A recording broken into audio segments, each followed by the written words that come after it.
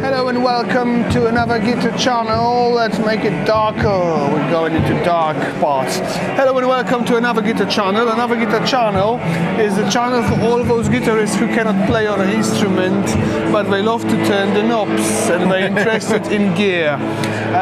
Here we are in Milton Keynes, actually.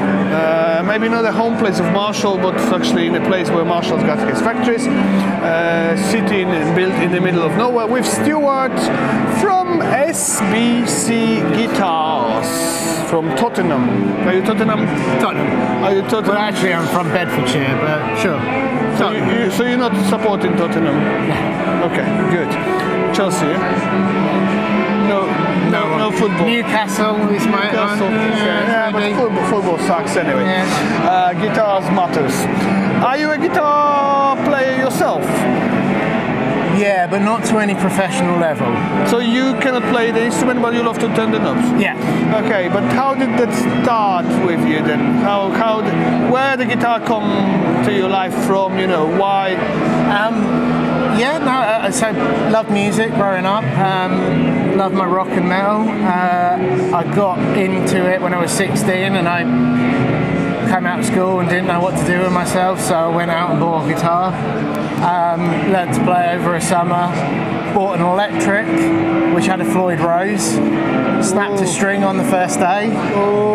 Refused to take it to a tech, so I learned before the proper days of the internet to set up a Floyd Rose within a couple of months of playing, and that's kind of what led me on to building. What was the guitar, you remember? Yeah, still got it. It's a Hamer Slammer. You still got it? Still got it. It's one of the Super Strat Hamer Slammers. Still play it as well. It's quite nice. Yeah. Did you go to any lessons, or did you? I had lessons with a chap called Simon for years. He was an absolute head case, but he was a brilliant teacher. Taught me to the blues minor scale, pentatonic. Which is we all need to start basically from. All I play now. Yeah, what else do you need? It can cover everything, isn't it? So what, like setting up this Floyd Rose made you making the guitars in a way? That's what you're saying? Well, I'm a product designer by trade anyway, so I did product design at university, and in my last year I wrote a dissertation about the evolution of electric guitar design, which got me really interested in it. And then when I left, I started sketching and designing, and I came up with these god-awful ugly guitar designs that I built. You're a guitar scientist in a way. Kinda. Let's go with that. That sounds good.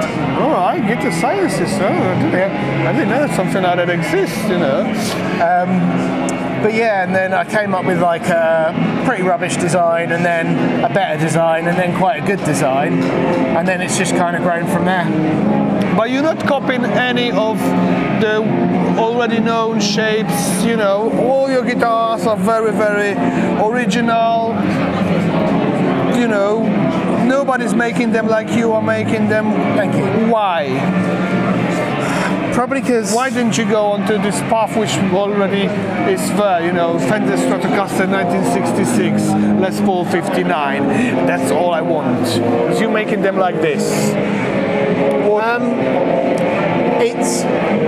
I've always favoured ergonomics over aesthetics, which is really where I've come from. So like all of the guitars that I design and build, they've all been designed that they fit in within a certain size parameter. They all balance really nice and naturally at the neck. All the contours and cutaways you'd expect, and even some you wouldn't expect. So that's designed to sort of encourage you to play it in the centre more so. And so basically we let the aesthetics drive the design before, the ergonomics drive the design before the aesthetics, and then we tend to build the aesthetics around it.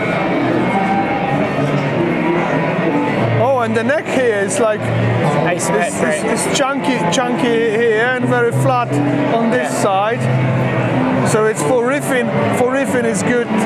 Yeah. you know, on the low side, and then you got like, you know, proper Jackson styler.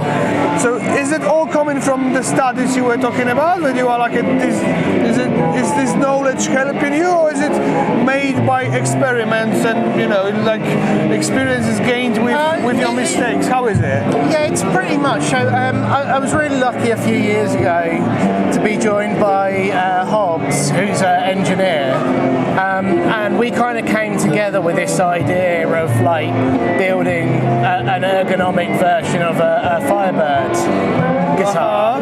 Gibson Firebird, yeah? It didn't work, but what we came out with was this like overextended top horn, smaller body around here, so that it all just fits in nice and neatly. And that's kind of where it's come from. And there are things, so obviously all of this is aesthetic, but it's fitting the aesthetic in with the ergonomic and not the other way around. How is it hard on the market to get people into that kind of instruments? Yeah. We all guitarists are very conservative people, you know. Yeah. We've done better generally with like lefties and bass players and such, because there's less option open for them anyway, and I think bass players tend to be a bit more open to the ergonomics. But no, the guitar side of it started to really take off this year, which is nice. Where are you taking the materials from? Is it like where are you taking the materials from? The wood? Are you looking for a special kind of wood? Do you believe in wood tone? How is it there? Yeah, I think the quality of the wood is important. But in terms of the source of the wood, I'm very open with how I source it. A lot of them are made from reclaimed woods, or saved woods. So like the top on that is all from Euston Station area. That's some London. That's some London plane that was saved from a chipper. Why you would put that through a chipper, I don't know. And all of that's all reclaimed mahogany, African mahogany, from from my house, actually, my parents' house. I was walking past it. They don't live there anymore. I was walking past it. The guy was taking down the porch that my granddad built. Solid mahogany. Gave him 200 quid for it, and I've had about 4 or 5 guitars out of it. But ultimately, what you've got is a really stable, really well-seasoned wood. Because it was seasoned outside, inside, you know, for years. So it's a really reliable source of wood with a nice story.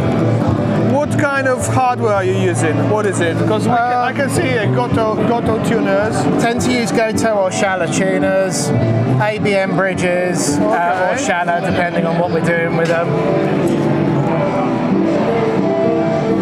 Oh. Some fight? Some sort of catastrophe. Yeah, I use, these are custom round ERS pickups, so they're made by a guy in Turkey who just does custom round. In Turkey? Yeah. Okay. Just does custom round pickups. We met him a couple of years ago at Holy Grail Guitar Show, when we went there visiting. Yeah. And we got chatting with him, and we really liked his stuff. So we've used it, so we got it on the lefty as well. And he winds them for the guitar. Why fine fret then? Is it as well the ergonomic?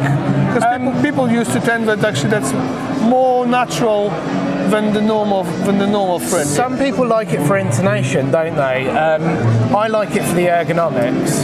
I like it because when I'm playing, my hand starts off angled and then angles in. But also, like, that's a 26.5-inch scale going down to a 25. So there's a nice balance of string tension. You can put this in drop G and it doesn't feel flabby. It doesn't gent. And you're making as well some kind of smaller guitars, rather like travel guitars or something? They're not intended as travel. You mean like that sort of one there? And that one here. Yeah. The small bass as well. So you got, you know. I mean, if you feel the weight of them, they're not necessarily intended as travel guitars. They were just our early ergonomic designs, which we still make those. They were just designed as a bit more, like they were the first sort of scaled down. You get the nice resonance with that longer horn and it balances nicely.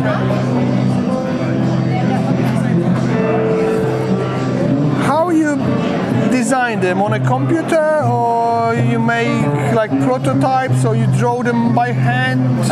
Sketch and then 2D vector drawing software.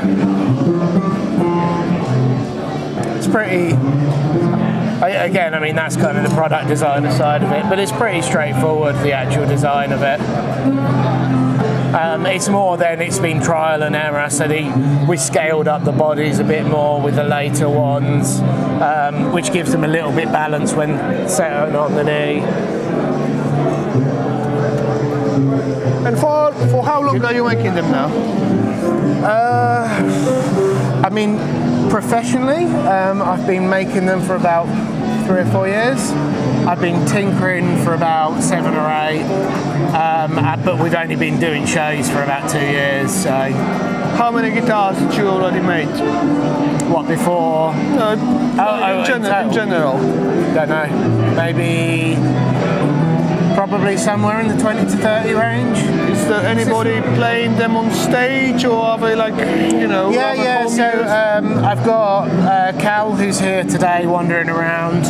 Well, I've got a couple of session musicians who play them. No one like massively famous, but I've got some, you know, young session musicians, young people. But they are being used by the musicians, so it's not like someone's buying them because they look nicely or they're like strange or, you know, something like that. No, I mean, ultimately that's what they're designed for. They're designed to be used on stage. They're designed to be lightweight. They're designed to be versatile. They're designed, you know, you can be in a studio for 4 or 5 hours and play them. So although they are striking looking instruments. Funny that you mentioned that, because recently I started to record not like standing but rather sitting, and I was recording at home as well with my computer, like you know, I started trying to play with home recording bag, and I used my SG. And after 2 days, I've noticed that actually I got pain here, and I was like, where is this pain coming from? And then I realized that when I'm sitting on a sofa with the guitar, the you know, the horn is like pointing me here all the time. So probably this kind of stuff is a solution for me in a way, you know, just or for guys who are sitting at home and playing, like you said, in the studio for 5 hours, and that's what it is. Yeah, I mean, again, like those cutaways, they're designed to encourage you to play in a more classical position. Did you build already your ultimate guitar that you are absolutely happy about, and this is, you know, the projects of the project, you know, I mean, it's the best of the best, or is it still, or you're still looking for some kind of development? Oh, I think I'm always trying to progress. I don't know if there'll ever be a day that I'm 100%. I generally get to a point where I'm about 100% happy with that particular guitar. But even then, like, there's a few of my older ones that I've ended up going back to and rebuilding because I can do them that much better. But that's more on my technical skills as a builder than my skills as a designer. But no, I mean, like, I'm always searching. So like, that was designed to be like the super ergonomic, super different, and then this was designed to be quite ergonomic still, but appeal a little bit wider for, you know, people who maybe have a little bit more traditional taste. Yeah, that's what I was to say. But that one is a little bit more traditional. That one is absolutely, you know, out of this world, you know, somewhere else. That's why it's called Vega. Vega, okay. Yeah. To find out how it's going with your business and if you are like making money out of it, I got last question, which is absolutely not connected with the instruments. What are you driving? I'm not driving anything at the moment. How much is the guitar buying of you? Buy yourself a nice car. Yeah. The guitars themselves go between about, like, custom orders, we price between about 2.5 to about 3.5, depending on what people are looking for. You get to do a double neck, so that could go a little bit sillier. But no, I'm not a big car person. You're not a car person. Yeah, that's. But you've got the driving license. Oh, good, yeah. But I tend to hire one or. And we're using public transport. No, I've borrowed a car for this one, but I usually hire a car for him. All right, good. So my last one was a BMW 1 Series, but it was a hire. He's not a car person. Oh, BMW 1 Series. I hired a Hyundai. They gave me a 1 Series. Thanks a lot. Cheers, I'm hoping to get those guitars in my studio and just play with them and make you a nice review as well. Yeah. This is my last show now until Birmingham. Which is in February. Yeah. So it's like almost half a year. Yeah. Happy to. If you want to borrow, I mean, I think Connor's having that for a bit. But if you want to, borrow one, this is still a little bit of a work in progress. But you're more than welcome. Yeah, I'll be in contact, and you will see those guitars on both of my channels, Polish one and English one. Thank you very much, sir. Thank you. Cheers.